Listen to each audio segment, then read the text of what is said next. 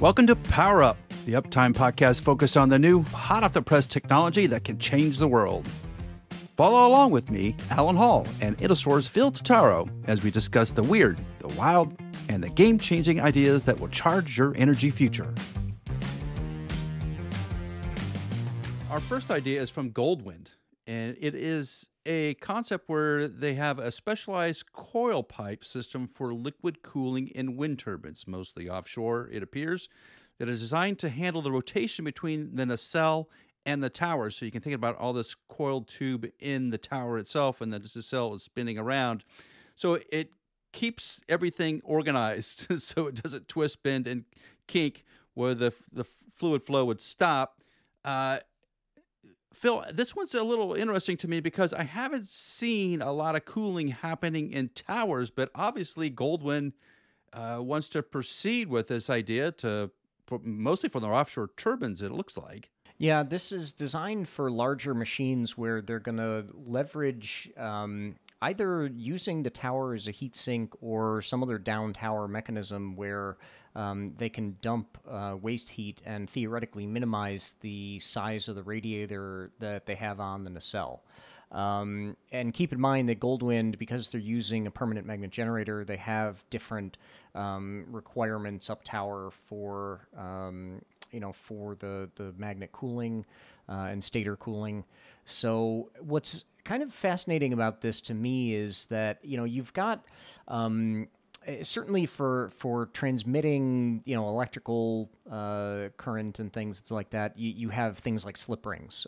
You even have kind of hydraulic slip rings when you want to be able to move from a rotating frame of reference to a fixed frame of reference. You can use kind of an equivalent of a hydraulic slip ring to pass fluid that way.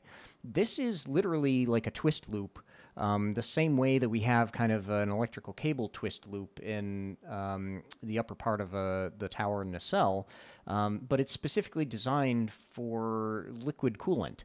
And so, kudos to them for kind of creativity and ingenuity. Whether or not this is going to be more efficient than a nacelle-mounted radiator, I'm not quite sure.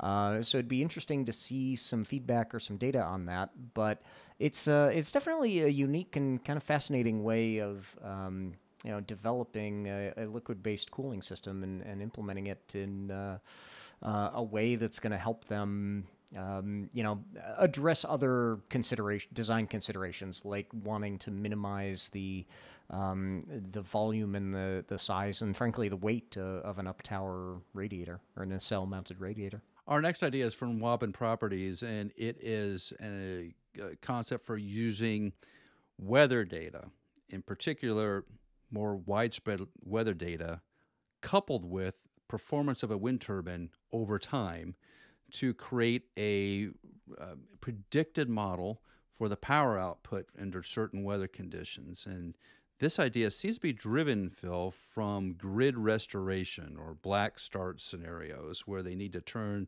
the grid on, restarting the grid, and they need to know what power is going to be delivered with some relative accuracy.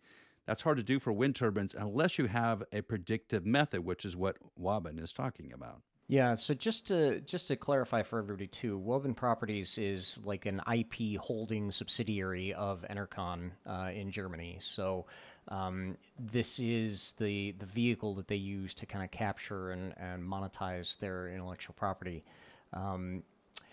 Now, as for the idea itself, what's a bit interesting and unique about this is the fact that they are taking historical turbine data and park data, which that's nothing new, to be able to develop some kind of forward-looking forecast. Similarly, you can look at actual global or even local weather forecasting data and use that to help develop a power forecast. There's plenty of people out there doing that sort of work in the industry. We know a few of them on the Uptime Wind Energy podcast. So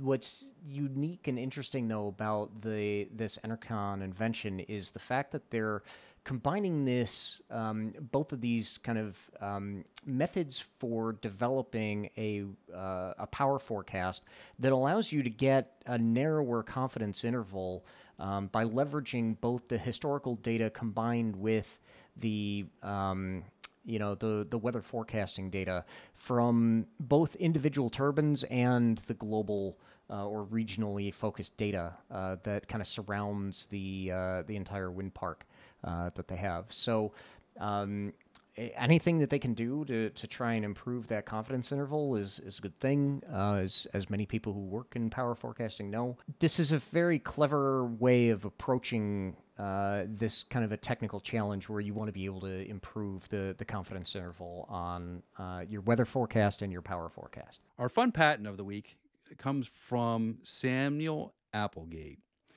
And this is a kind of a unique alarm clock idea. Now, you may have seen something similar more recently called the slappy, which is like this rotating hand that slaps your face when you're supposed to wake up when your alarm bell goes off and your heart don't like waking up.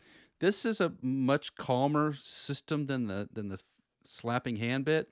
It's like a grid of that's suspended above the sleeper, and there's a bunch of strings hanging down in a grid pattern. At the end of these strings are corks, and when you're allowed to sleep, this cork system lifts off and doesn't bother you. As soon as the alarm bell goes off, it sort of lowers down. So it's kind of like you're surrounded by a bunch of corks and strings, like you're being caught in a cobweb.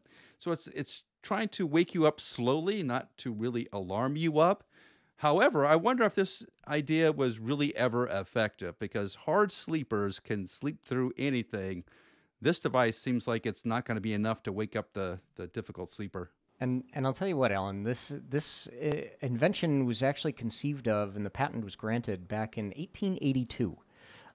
So, the fact that something that was that kind of unique and original, more than 100 years ago, could influence, some of the IP and the technology of today, and the slappy, which I do not use, by the way. I actually normally wake up with the sun in the morning. It's a much more pleasant way to do things. But for those people that might be heavier sleepers, I don't know. This could work. The slappy could work. But it depends. I guess it depends on how heavy a sleeper you are. You're never going to beat that rooster in your window. That's the best.